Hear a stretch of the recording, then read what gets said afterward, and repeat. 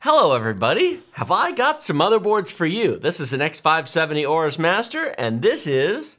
a B550 Aorus Master. Now why do I have these on the desk?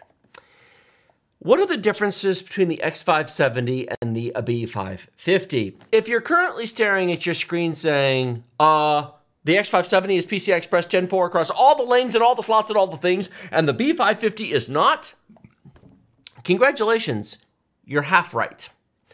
Here's the deal. Some premium motherboards are special, and this is one of them. You are correct.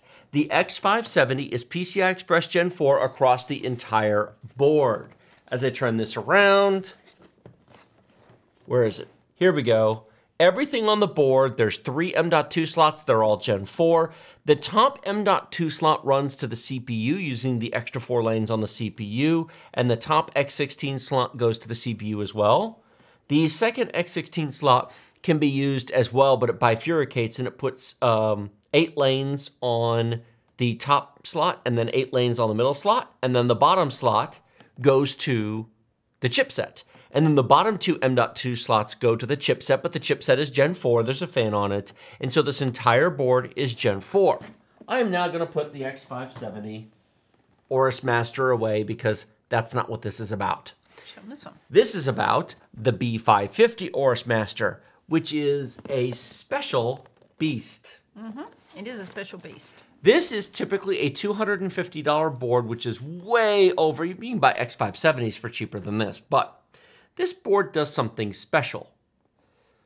Now, it is a B550, so it's limited in PCI Express. The chipset is PCI Express Gen 3, not Gen 4. Correct. However, like the Master, the top X16 slot has 16 lanes, and the top M.2 slot goes to the CPU because Ryzen CPUs have 20 lanes, 16 for the graphics card slot, and 4 for the first M.2 slot. There are 2 more M.2 slots. They do not run through the chipset. This motherboard can bifurcate or split the top X16 slot. It gives 8 lanes to your graphics card, and then it splits the other 8 lanes into 2 4 lanes, and it gives them to the other 2 M.2 slots. This is, to my knowledge, but there may be others, the only B550 that will do 3 M.2 Gen 4 NVMe drives at full speed, and it will do all 3 of them directly to the CPU, not through the chipset.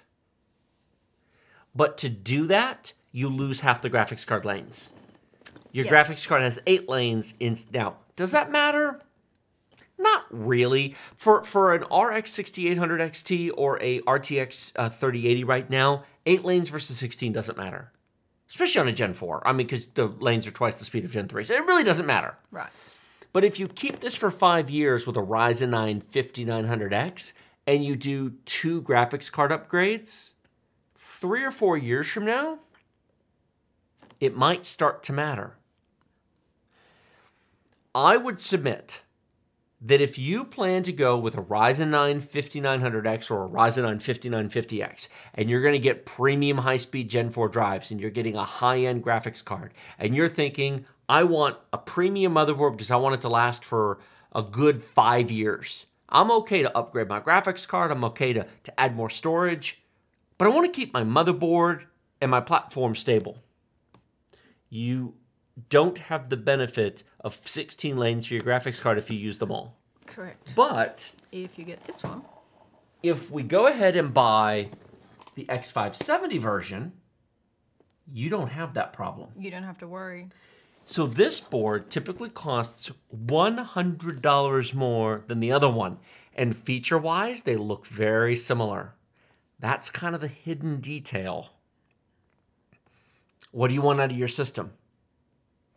Now, there are other premium B550s you can buy that don't do that, and they will run the second and the third M.2 slot, if they have 3, at Gen 3 speeds through the chipset, which means there'll be some contention if they're trying to both run at the same time and you got a lot of other stuff going on. The benefit of the X570 is you kind of remove some of those limits and you get a little bit more onboard bandwidth. How premium are you going? If you're building a $3,000 machine, get an X570. If you're building a $1,500 machine, even that B550 Oris Master might be overkill. You can get a little bit cheap. You get a $150 to $200 B550, you'll be fine. Yep. There's so much to think about with motherboard choices. There is the little nuances. And I only know these details because I physically have both boards. Can you imagine trying to shop for this stuff by just looking at like Newegg product detail pages? All the different brands. And then the different companies have like 16 different boards. Exactly. Which is why we confused customers are confused. They are. That's why when we tell you we like something, it's because we've used it.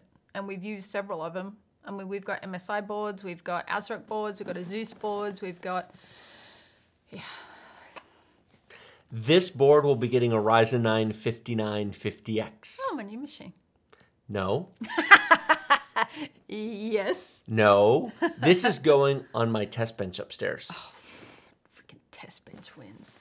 Wife 0, test bench 1.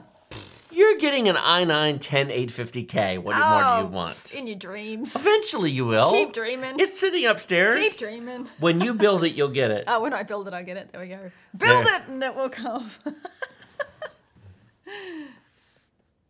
That's all I had to say. Okay, then.